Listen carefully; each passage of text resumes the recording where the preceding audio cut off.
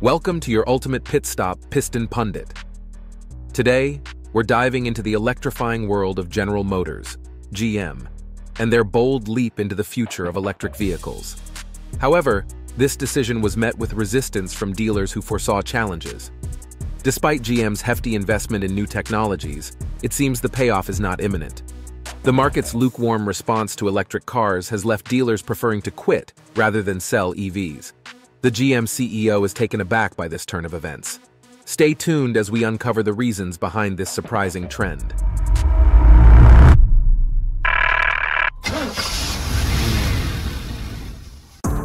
Reason number 6. GM's high-voltage investments.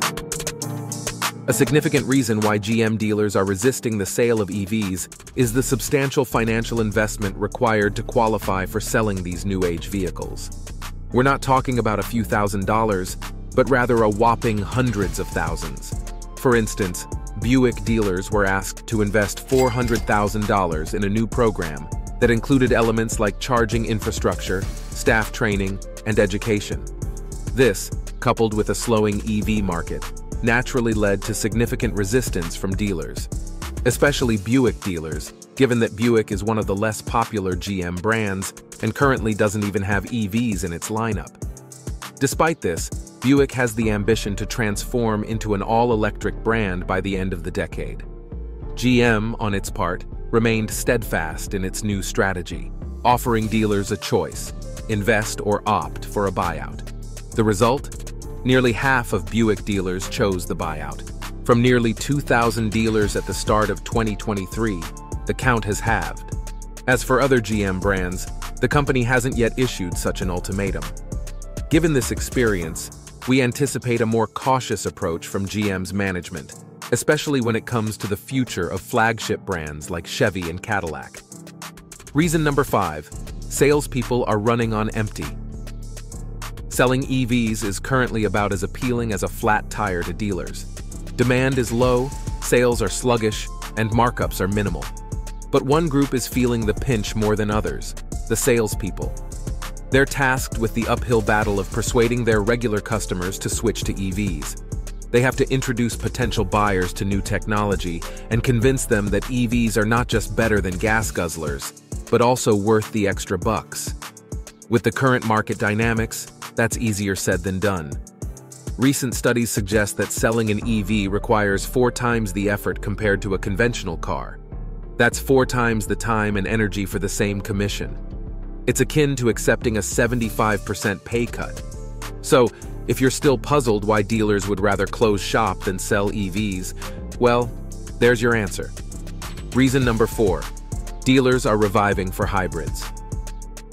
For a while, GM's top brass, including Mary Barra, seemed disinterested in hybrids, focusing solely on rapid electrification. GM's aggressive push towards EVs involved substantial investments that, given the current scenario, aren't showing quick returns. Meanwhile, automakers like Toyota are thriving with hybrids, which are outpacing EVs in growth. Dealers, recognizing this trend, are urging GM to produce hybrids for steady sales. They've signaled GM to revisit hybrid technology as the EV push isn't progressing as anticipated. Eventually, GM conceded that their all-out EV strategy was a misstep. Sales are trailing expectations, and profitability remains elusive. Consequently, GM has slowed down, postponing the production of key models like the all-electric Chevy Silverado and GMC Sierra to late 2025. The new electric drive units production won't start until year-end. Meanwhile, GM is strategizing to catch up in hybrid technology. The company had a few gas-electric models previously, but that's history now. GM needs a fresh start with hybrids, but the roadmap remains unclear amidst intense competition. Before we delve deeper, do us a favor and smash that like and subscribe button. This helps us reach more auto enthusiasts just like you. Now let's shift gears and steer towards our next point. Reason number 3. The drying up of service revenue.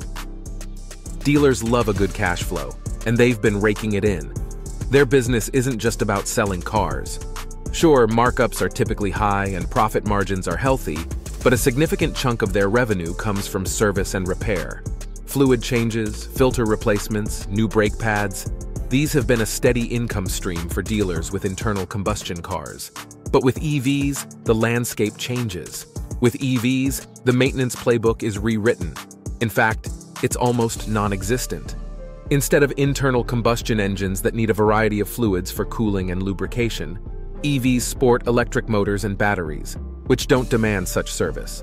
Plus, EVs come with regenerative braking systems, which means less wear on brake pads. All these factors that were once a goldmine for dealers are now drying up. Reason number 2, the repair conundrum. In theory, EVs are the low-maintenance cousins of internal combustion cars. However, automakers are demanding hefty investments from dealers for infrastructural upgrades and staff training. From a dealer's perspective, this equation of high investment for lower profit margins doesn't quite add up. Some argue that EVs, while not perfect, still require regular repairs. Recent surveys suggest they're less reliable than their gas-powered counterparts, implying potential for earnings. But these repairs are no longer a walk in the park. They're causing dealers and their mechanics to scratch their heads as they grapple with the new technology and its unique set of problems. Take the new Chevy Blazer EV, for instance. This all-electric crossover has been a headache, with most issues being software-related. Dealers were left in a lurch, not knowing how to address these issues. Even the company was at a loss, leading to broken EVs languishing at dealer lots, awaiting feedback from the factory. In short, dealers are often left clueless about handling broken EVs while also having to manage disgruntled customers. Reason number 1, the demand dilemma. Dealers, the heartbeat of the car market, are well aware that swift electrification is a far-off reality. They're hesitant to join this race, imposed by the government and automakers, including GM. With the current market trends, they're not keen on selling new, high-priced EVs based on Ultium battery technology. After a period of remarkable growth and scarce supply, the tide has turned. Early adopters have moved on, and we're now in a challenging phase. It's time for the middle class to embrace EVs, but the reception has been lukewarm. Market growth is at a low, while supply is abundant, thanks to resolved supply chain issues. This supply-demand imbalance has led to an oversupply. Dealers are bearing the brunt as EVs pile up at their lots. The average market day supply exceeds 100, and GM models are no exception. New models based on Ultium battery technology are far from hitting satisfactory sales numbers. With Biden's administration's recent decision to slow down electrification, dealers have chosen to stick with familiar gas-powered cars. In these uncertain times, the future of EVs remains unclear.